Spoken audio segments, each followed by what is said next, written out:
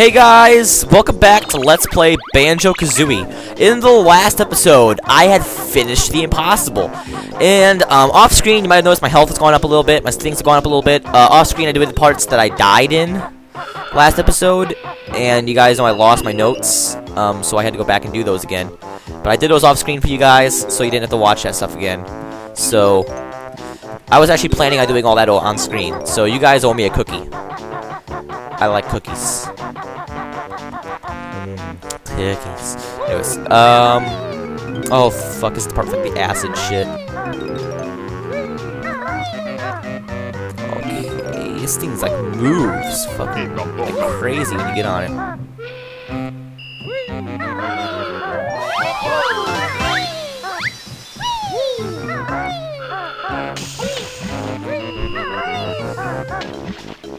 Get out of that acid shit, motherfucker! I don't know. I call it acid shit, because it's like shit. But yeah, that stuff burns you if you get fallen in. There we go. Actually, it's like toxic waste, but still. Difference between acid and toxic waste. Acid's used for science stuff. Toxic waste, I guess, is used for science stuff, but not. It's also available in everyday things like hospitals and shit. So there's human flesh in there. Oh, duh. Oh! Forgot about this one. I really did. I really did, Harry. Harry, I forgot about this spell. Wingardium Leviosa, Harry. I'm just gonna fucking use Kazooie. I don't fucking care anymore. Actually, fun fact, Banjo-Kazooie is a British game. So I better give him accents from now on. Oh, hi, I'm Bottles. And I'm Banjo. My name's Banjo. I'm a British redneck. I want to see that now. British rednecks. They exist in Britain? I mean, I'm sure there's obviously the British dude who's like, oh, them American monster trucks and whatever the fuck else rednecks like. Stupid bear, you'll have to learn that red hot ovens tend to burn. Yes, Banjo. Ovens burn people. Just taking a... Ouch. I'm never gonna learn. It's like, screw you. Does it hurt? Okay, cool. I thought that soup in the floor would hurt you. I'm like, oh, fuck, man. This kitchen's deadly. I would not want to work for this boat crew. Yeah, this level seems like all the characters here are innocent. Like, most of the levels later are just like wild animals kind of things. And a lot of levels, they're like, Gruntilda's factories and shit, so they're not really innocent. This level is just a boat harbor. It's like, it doesn't even recognize as Gruntilda's boat. And, like, the Rusty Bucket and workers at Rusty Bucket Bay, I just feel like I'm just killing innocents, whatever the fuck they are. Also, back here, I forgot to break this. This leads to a room.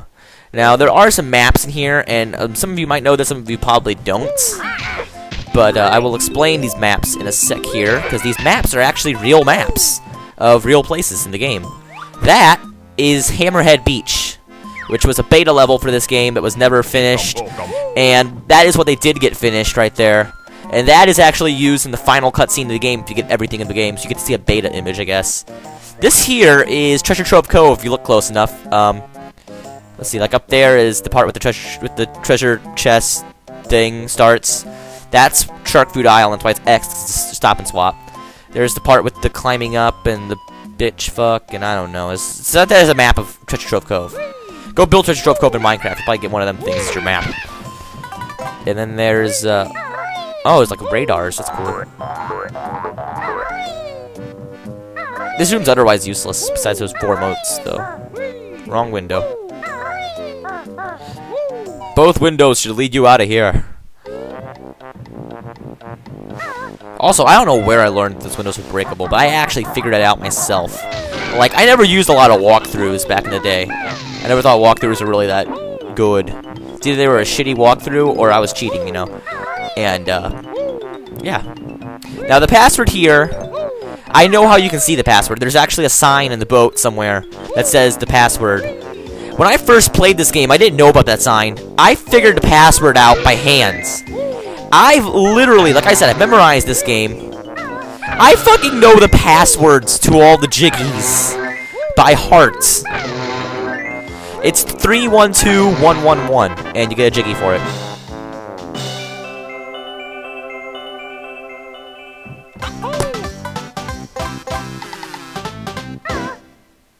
Why is the game getting so slow?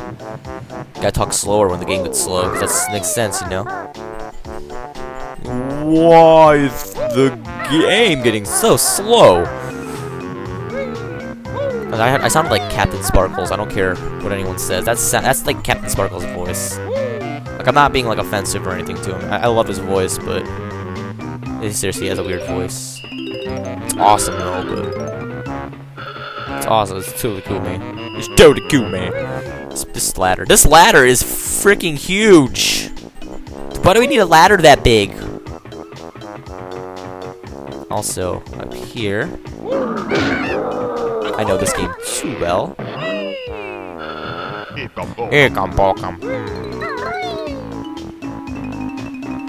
Also, these platforms are perfectly flat sprites in the game's programming. So if you look at them from the right angle, they'll disappear. And I think that was so the jiggy pictures and stuff look better, but I don't know. I think it's amazing. One thing I think is amazing with Banjo-Kazooie is the fact they can actually turn a level like this into a game. Like, normally when you're playing a game off the level or something like that, like Mario 64, you can tell it's a game. I mean, there's just platforms and shit laid around, and it's very fake. Whereas this game, it's like they just made a boat and placed jiggies in the areas they thought would be hardest to get to, and then whatever they didn't have, they just made challenges for. Like that's literally how a game like this should be done. Like when I play Mario 64, there's all the floating platforms and shit, and it's like, it's obviously it's made to look gamey, and this just doesn't work right. Now, this right here is one of the hardest things to get to. Let's see if I can do this. Hold the A button, ladies and gentlemen.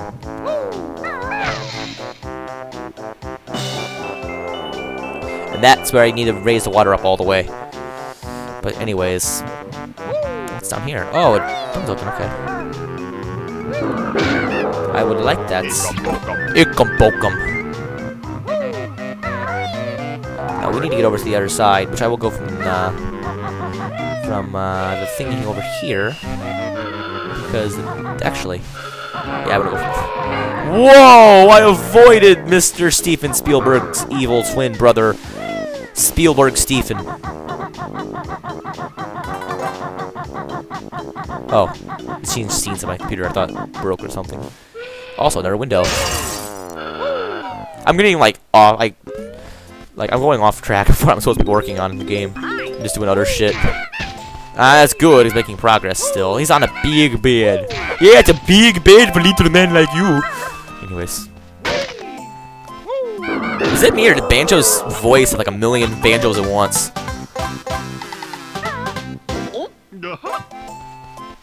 This is a cool level here. I like this room here. This is like a cool little room. Like, I don't know, it's something about it. It just, like, the rest of the game in this level is really ugly, kind of like Clanker's Cavern. In fact, this is like Clanker's Cavern above ground. I'm gonna be honest with you guys. But that one little room there is just kind of nice. And it's a change. It shows that this isn't really like an ugly level. Well, it is an ugly level. This is the butt-fucking ugliest. But also, background, those factories look so cool. And also, just comments below. I'm not gonna tell you what they remind me of. But what do these factories remind you of? What game does this background here look like? Comments below. Tell me what level. Well, you can tell me what level if you're really into it. But what game does that remind you of, people? And the first person to get that right, I will reply to. And I don't know. I'll figure something out. And yeah, it'll be some kind of contest. I don't know. It'll be some kind of like shout out or whatever. And that one you can't toll anymore like you could the other one, so don't worry about that. Nothing you really want from it though. I mean, there's nothing floating in the air or anything. You just kind of waste time doing that. Also, go back here to make egg replacements because they're very important in this level. It's getting to the point where eggs are vital. You need to start grabbing them when you see them. surprised they haven't activated that cheat code yet. Let's see here. I'm gonna go to that middle one first. The middle one's the hardest one to get into. Ooh, this music's... I love this music. Ooh, never noticed that before. Some of the items in this game I've never gotten before, because, you know, this game has got so much to do that they don't actually force you to do. Like that Mumbo token. I've never actually gotten that one before, I don't think. But, you know, this isn't one of them rooms you really spend much time exploring.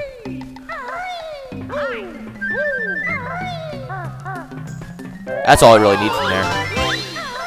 This room is really useless. Oh. Oh, he's tough. Dang. Tough enemies here. This is like a Rare's attempt at making the hardest level that absolutely nobody will love. And yeah, that there. Just give you guys another glimpse.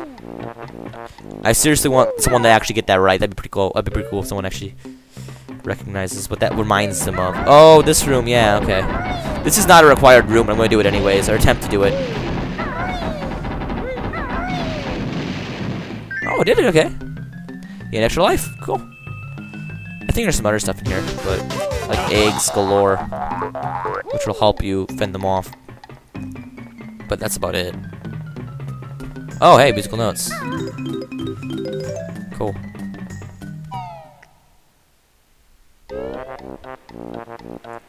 Okay, then. Let's go in here.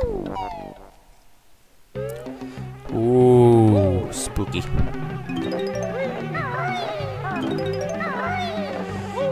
Not really spooky, just kind of like, oh, cool.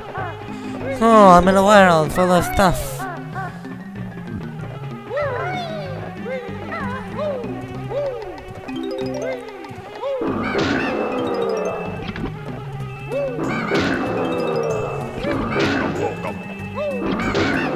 Also, 64-bit sound and something actually stops the sounds in this game?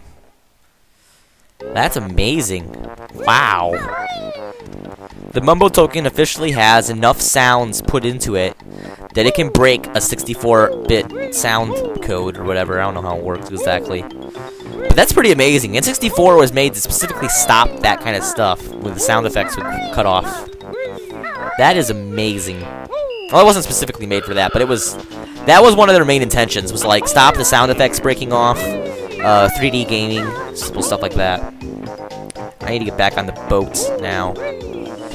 I'm dreading, like, I haven't said it yet, you actually drown on the surface of the water, and don't fall off the edge. And also, you lose health, or air, twice as fast under there. And this game isn't, like, really kind with it, where it'll start hurting you afterwards, like Minecraft does. You drown, you're dead. Instant death. And, yeah, last thing I want to do today is drown in this game. There's only one level I've ever drowned in, like, legitly, and that is Clanker's Cavern. 'Cause you really go pretty deep in that game, with the water and all that.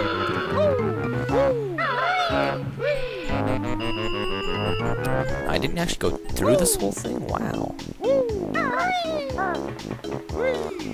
This one doesn't require a timer. This one's actually kind of funny how it works. I'm just like, yo, and I'm like, YOLO. Hit that. Out, drop the TNT, bang! I will go in there in a sec, because I want to explore this area a little bit here, and see what we can find. I don't remember this level very well. Like, I know this level, obviously, where everything is and stuff, but I don't remember it like I do all the other levels. Like, all the other levels, I just know them really well, like the back of my hand. This level, I know where everything is, but I don't know exactly where everything is. It's just...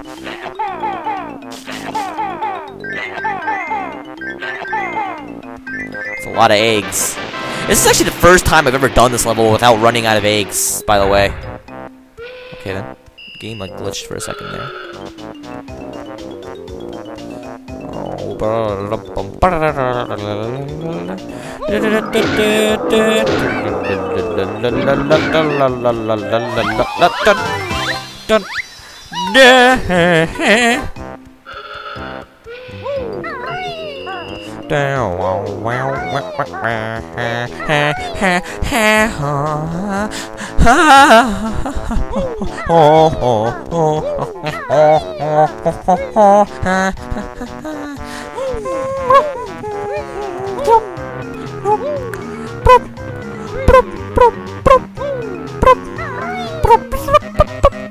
Okay, I'll stop.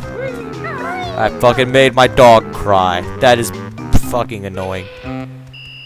I can't sing anymore. You're a horrible roommate. I'm just kidding. That would actually be a really good idea for like a show. Like some guys like my gym partner is a monkey, but in college, and this guy is like a dog for his roommates. And it's not even like a cartoony dog that can speak English and shit.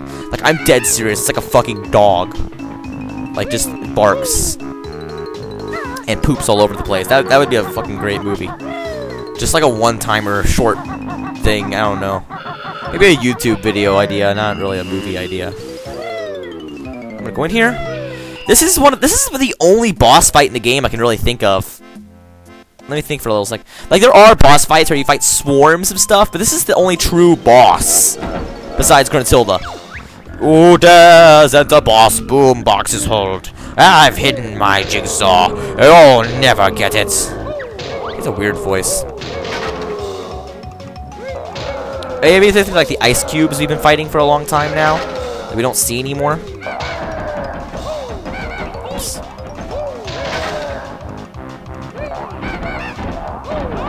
Also, I realized earlier that I said that the ants or the termites appearing in the Christmas tree in Freezy Peak was one thing.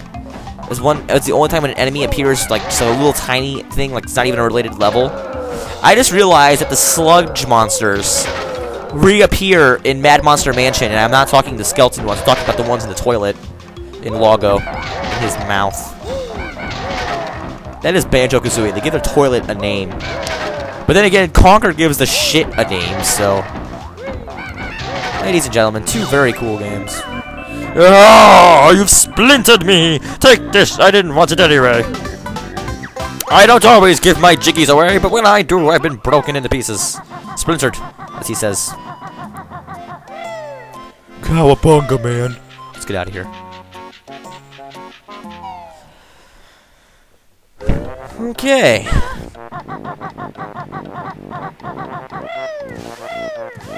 No, honestly, I've discovered something funny about recording sessions is, YOLO.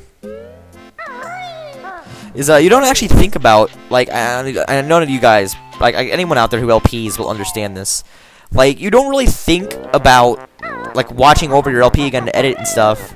You don't really think about the things you said as much as you do when you actually say them in, like, the recording session. And I don't know, it's just like a weird feeling. Like, you'll say something really stupid during your recording, and it's either you'll notice and you'll get, like, all flustered up or some shit, or, like, you won't notice and it'll just fly by your head like a... Wow, I just avoided that twice in the LP, man. Anyways, but it'll just fly, like, right by your head like a dolphin flies by a pizza. And, yeah, I'm just saying, like, it's weird. Don't get yourself killed, Banjo. This is where Snacker reappears.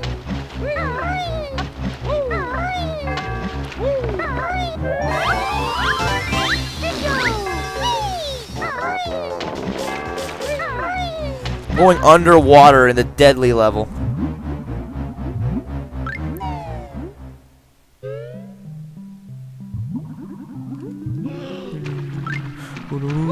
This is the only point you get to fly in such a big level.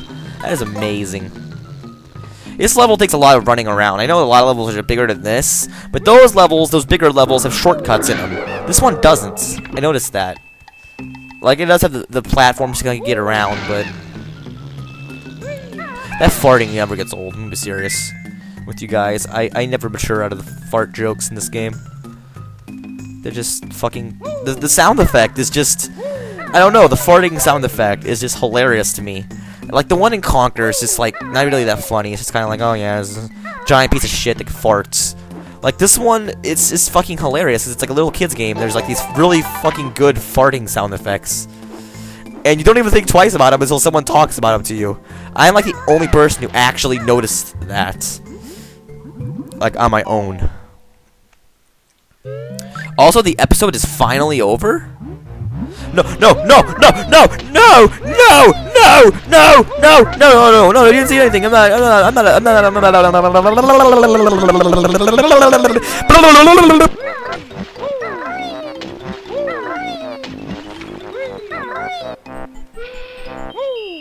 I'm safe. See you guys in the next one.